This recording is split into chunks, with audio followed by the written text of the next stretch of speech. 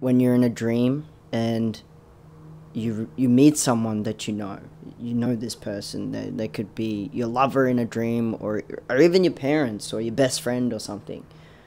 And you know who they are, you recognize them in their entirety.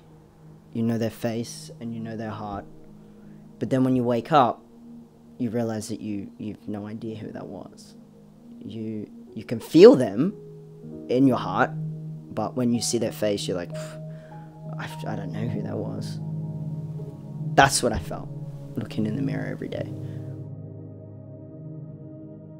I would imagine everything that has the embodiment of your calling, you just know it's true. You're scared of being yourself, and if you're scared of such a big space like that, imagine how big you are. You know? If you feel like you are that vast, that your fear is that vast, like you must be that big, right? I am my grounding force. I am that beacon. It's like I am the South and the North Pole. And you are too. You just have to realize it. Once you realize it, nothing can touch you. You are your strength, and you are your weakness, and you are your grounding force, and you are your safe space. It's not outside of you.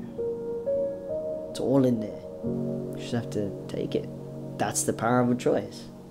It all just comes down to that, this core essence of who we are, and owning it.